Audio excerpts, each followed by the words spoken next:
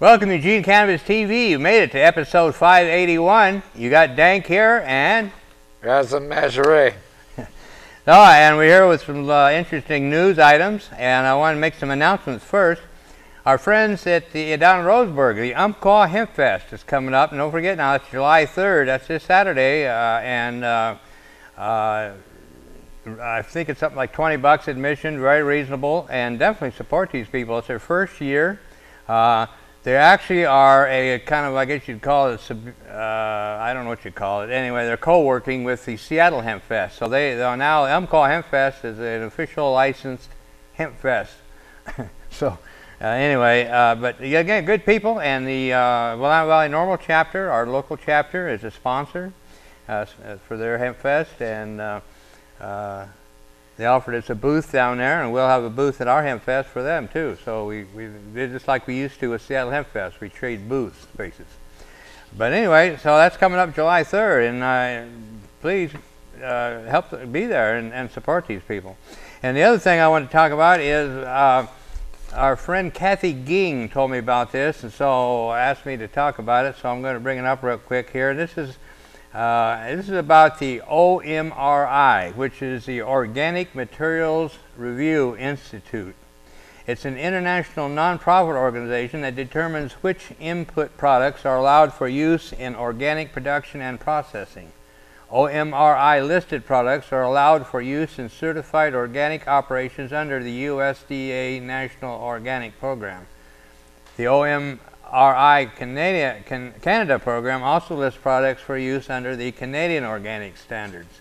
OMRI's funding comes from a variety of sources, etc., etc. So if you're really into the organic thing, this is who you want to get in contact with. They have a professional staff of 32 that run the organization's various programs and administration out of right here in Eugene. The OMRI staff is governed by a board of directors, etc., etc. So, and they have 3 lists. They have the OMRI products list. It's the most comprehensive directory of products for organic production or processing. They have the OMRI generic materials list. It's an authoritative catalog of over 900 materials and their statuses in organic production, processing, and handling under the USDA National Organic Program.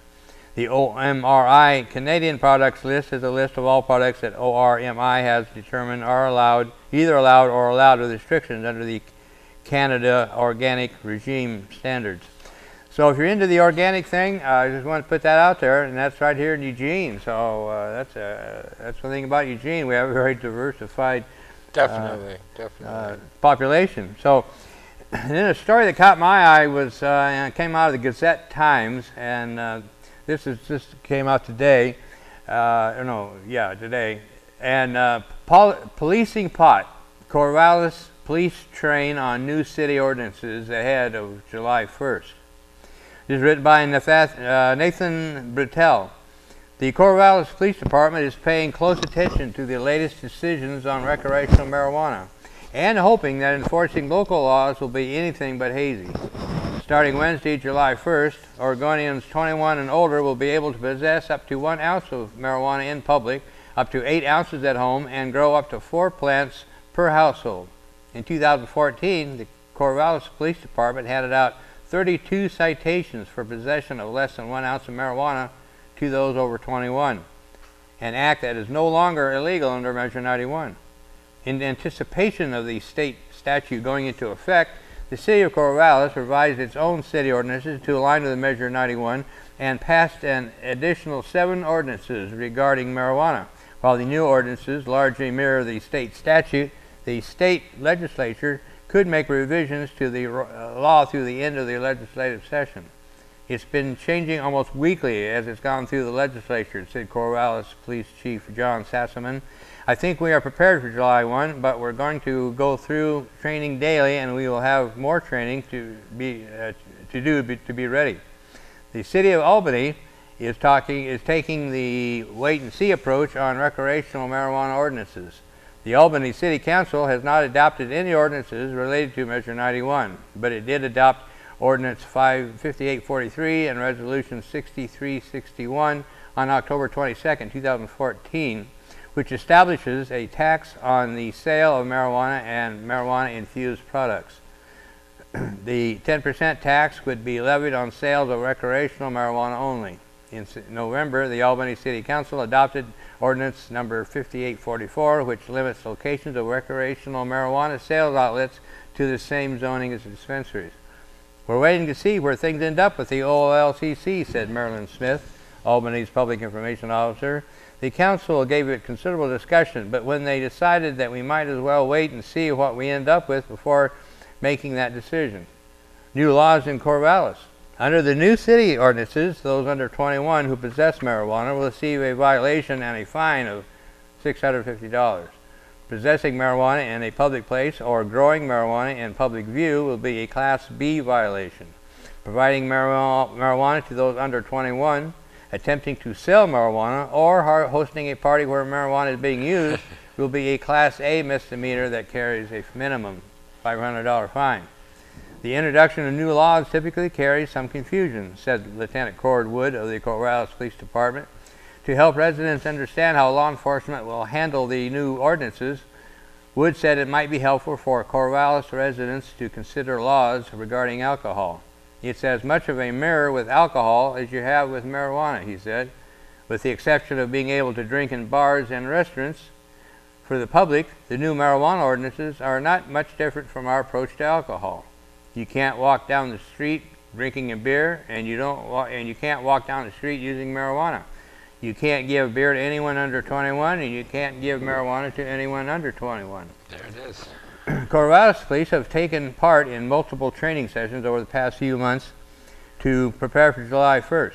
The Sassaman, and the chief said police are aware that it will take both police and residents some time before the laws are fully understood.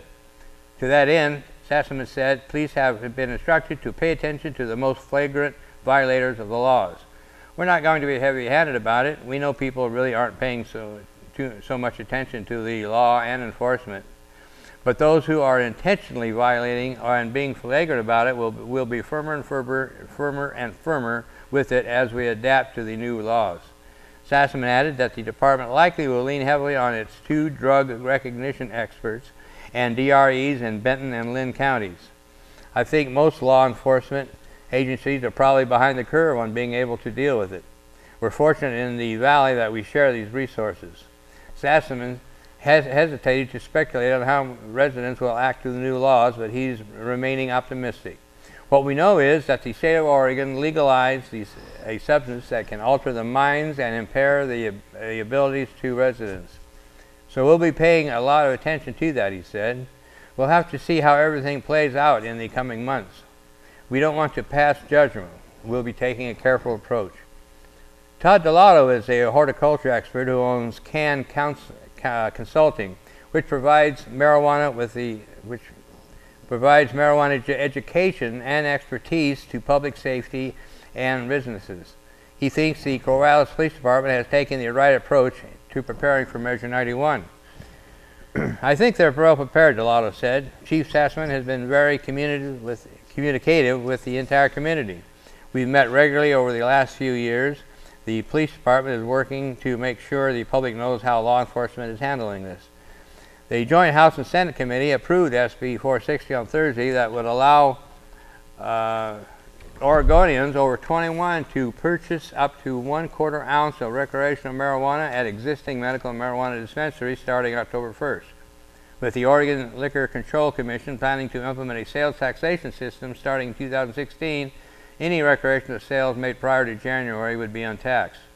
Delato said he anticipates that without the option for purchasing marijuana through legal and legitimate means, it's likely the black market will see an influx in sales prior to October.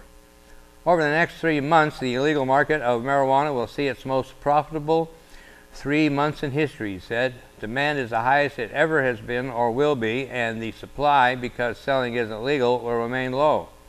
Are we going to want people to purchase marijuana from a safe, licensed, and regulated dispensary that lab tests for contaminants and potency? Or do we want all these people to go to drug dealers? What choice are we giving them? Voters approved Measure 91 in November, in part with the stated purpose to, quote, eliminate the problems caused by the prohibition and uncontrolled manufacture, delivery, and possession of marijuana within this state, unquote, and, quote, to protect the safety, welfare, health, and peace of the people of this state by prioritizing the state's limited law enforcement resources in the most effective, consistent, and rational way, unquote. Delato doubts the first 3 months of Measure 91 will accomplish those goals.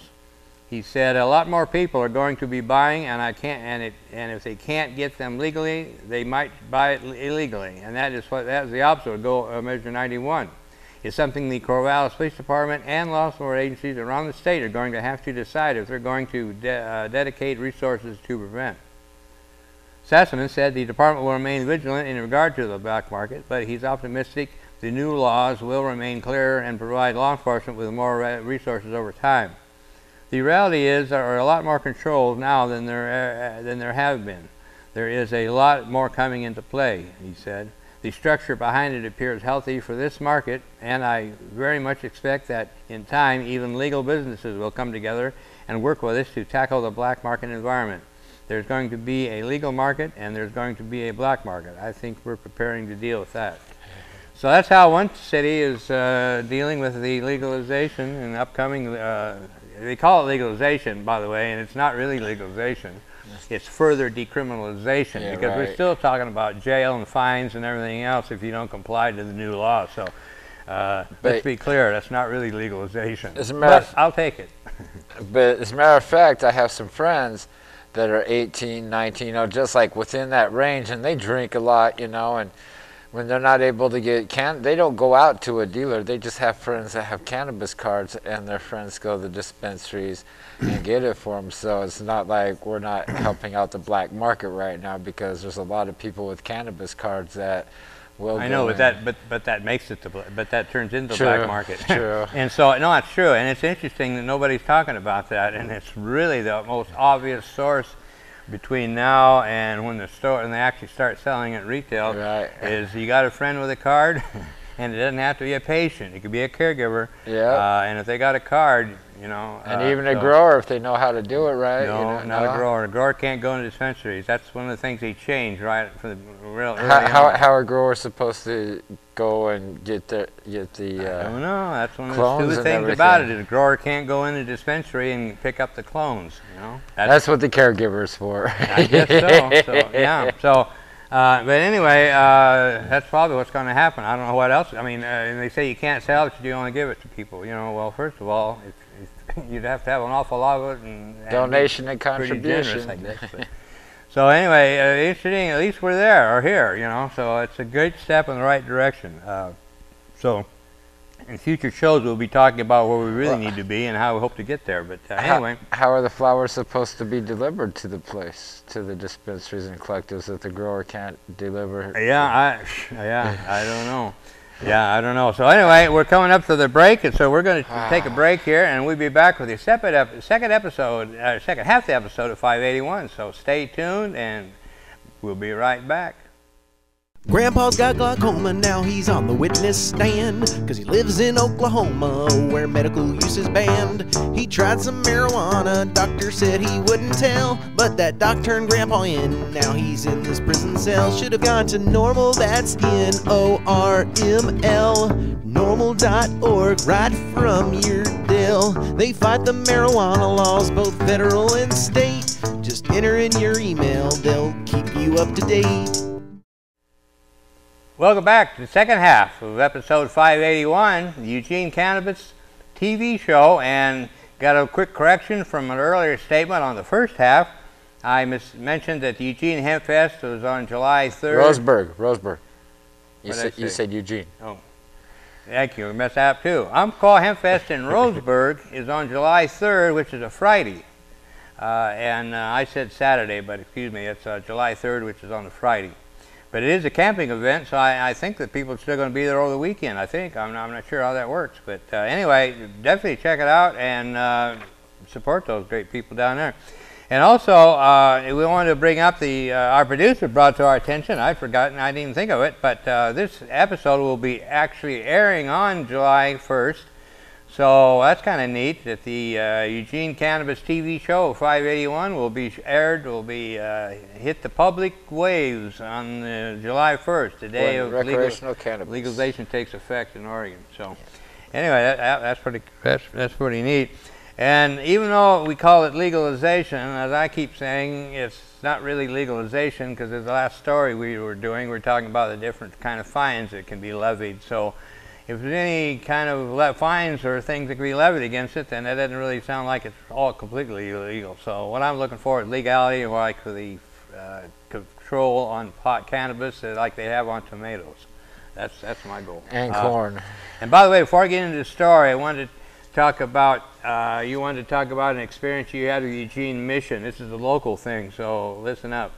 Yeah, I was over there at the Eugene Mission one night, and to go over there and have a meal, and when I cruised up in my minivan, I did a U-turn and parked to the side, and when they thought I was doing U-turns and cookies and peeling out, and the women were like all spread out in the middle of the road, and the women's mission, this has happened over there at the Eugene Mission like 4 weeks ago, but we had guests and everything, and 1 week we were off. So anyway, 2 men came out of the mission thinking they owned the road, and I was just there to have a meal.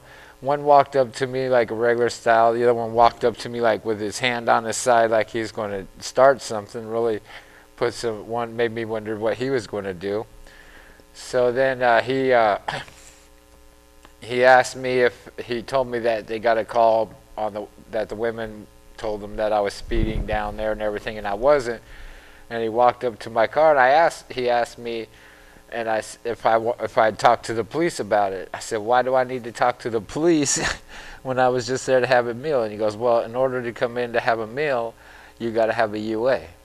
And I went, why do I got to give you a UA to go have a meal? You know, and you know, they just think they own the street and everything. And he goes, well, in order for anybody to come into the mission, I have the right to ask if you can give a UA or not. And I just think that's just downright an invasion of privacy, and this just to go in and have a meal because they stereotype you. You know, that's just wrong.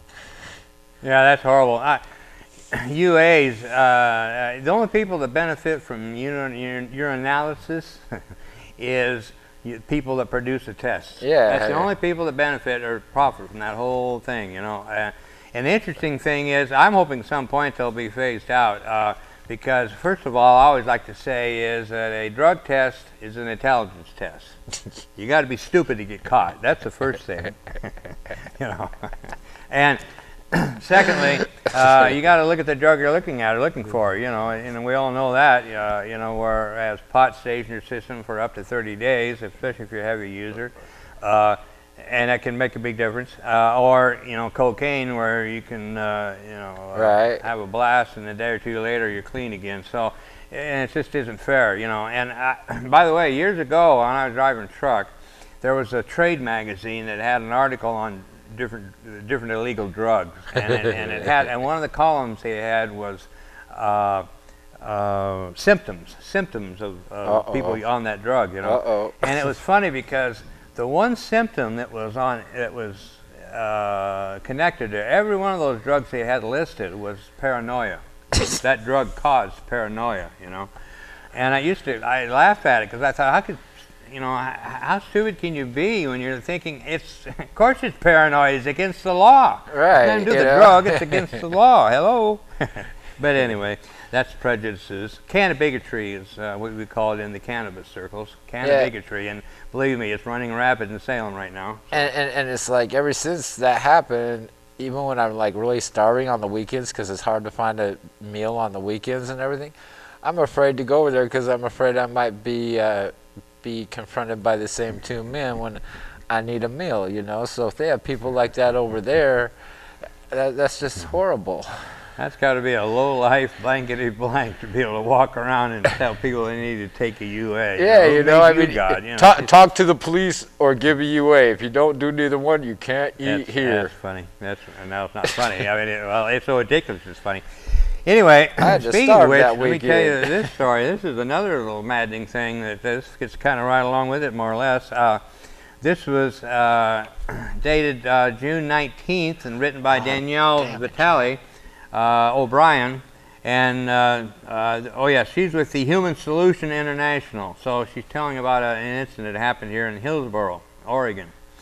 On April 16, 2015, Tim Hembry was entrapped by an undercover police officer masquerading as an Oregon medical marijuana card holder and subsequently arrested. Hembry's friend, whom he had just met, identified himself as Tyler and had been texting with a man named Brian Ashcroft, who claimed to be a OMMP patient and was asking for some help obtaining medicine. Brian was actually Officer Bertrand with the HPD, Hillsboro Police Department. Brian asked to meet Tyler and Hembry at a thriftway that happened to be within 1,000 feet of a school. Tyler and Hembry were unaware of the school as it was not visible from the parking lot. Upon meeting, Tyler completed the transaction and accepted a $140 donation in exchange for what police say was 13.2 grams of BHO, weight included the packaging. At no point during this interaction did Hembry directly accept money or handle the BHO. As Hembry and Tyler were walking away, they were stopped and searched by two TriMet officers. The $140 that had been exchanged during the transaction was found on Hembry and handed over to Officer Bertrand. Tyler had given the money to Hembry to repay a debt. Officer Bertrand had photocopied the money prior to the meeting with Tyler and Hembry and verified it as being the same money. Hembry was then arrested, held on $50,000 bail, and charged with 3 felonies: unlawful delivery within 1,000 feet of a school, and unlawful possession. Despite the fact that two people cannot be charged with delivery of the same substance, or that it was not Hembry that delivered said substance, the charges remain. Hembry has been in the Raistlin County Jail since his arrest. Hembry plans on going to a jury trial, despite his public defender's attempt to get him to accept a deal.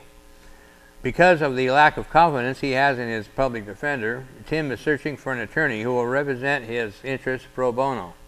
Please contact media at, well, get a hold of DanK Bagman and I'll give you the email address if you can help this person. Instead of trying to read out email addresses, this is as bad as handwriting email addresses. They don't work half the time. So, Hembry has a discovery hearing on June 22nd, 2015 at 1:30 p.m. to 1:30 p.m. So that already happened. At Washington County Court, blah, blah, blah, blah. So, yeah, they're looking for support for this poor guy. And you go to the website, visit the Human Solution International at thsintl.org. That happened to me here 10 years ago, right here in Eugene. The same exact same. Mm-hmm. Yeah. And it was thrown out, so it was. Yeah. Anyway, this is the Human Solution International. So if you can help these folks, help this person. Like she says here, no one should go to jail for a plant. That pretty well sums it up. And I've been in that county jail, Washington County. It's actually a decent jail compared to some of them I've been to. I don't think he'll be in there that long after that hearing that just happened. He might be out by now. Yeah, we hope not. Yeah, that's it's like our friend Bobby Sixtro says, if we're going to make a plant illegal, let's make a plant that's illegal, that's kind of nasty and something that we all could agree on, like poison oak. Poison ivy. Poison ivy, yeah. So hemlock, you know. I mean, get jail time if you have to find, if somebody finds you have poison oak or poison ivy. Yeah, you're itching all over your place and you go to jail because you got poison oak and poison ivy. You're banging the table. Oh, I apologize. So anyway, let me, this is a quick story from the, mine went blank, Medford Mail Tribune, written by Damian Mann, is on June 21st. The pot paradigm. What you can and can't do once pot becomes legal on July 1st. It says Independence Day will come early for those who are going into plan to celebrate history when recreational marijuana becomes legal July 1st. But for others, pot remains a mystery that's been shrouded in a veil of illegality. There, I got it out. Since 1937, when Congress passed a marijuana tax act that effectively banned its use and sale. The Just Say No generation that grew up with the propaganda movie Reefer Madness will have to adjust to a new reality, that anyone 21 or older can smoke, grow, or share pot with friends as long as it's done in private. At 12:01 a.m. July 1st, Oregonians can start growing marijuana in their backyards, as long as they don't exceed 4 plants per household, keep their crop concealed from passerby, and pay attention to local ordinances. If they sell their marijuana or take it across state lines, even to Washington, where it's also legal, they'll be breaking the law. The biggest hurdle for anyone who wants to smoke legally July 1st is obtaining pot, because it won't be for sale in any store. But accepting it from someone as a gift is legal, giving new meaning to the Beatles' refrain, "I get high with a little help from my friends." There it is. The do's and don'ts of pot still are being worked out by state legislatures and other officials grappling with myriad of proposed changes to ballot measure 91, the legalization initiative voters passed overwhelmingly last November. Rome wasn't built in a day, says Bree Markley, owner of Bree's Botanicals, a marijuana dispensary with locations in Gold Hill and Ashland. As the pillars of prohibition fall, the citizens of Oregon will see a phased rollout of marijuana legalization. So that's it. It's coming. I say it's coming. When you see this, it'll be here. July 1st, legalization. After being working on it for 20 years, it's about time. As a colleague of mine said, and he put it so well, he said, "Wow, legalization doesn't look anything like I thought it would." This is a great point. So anyway, we're going to get out of here, and hope you'll come by next week. And we're always looking for guests, so come on down behind Sheldon High School, the Community TV studios, Monday nights, 7:30. Come on by. You can visit, be on the show, or even help out. So thanks for watching us this evening. We'll see you next time. Be legal.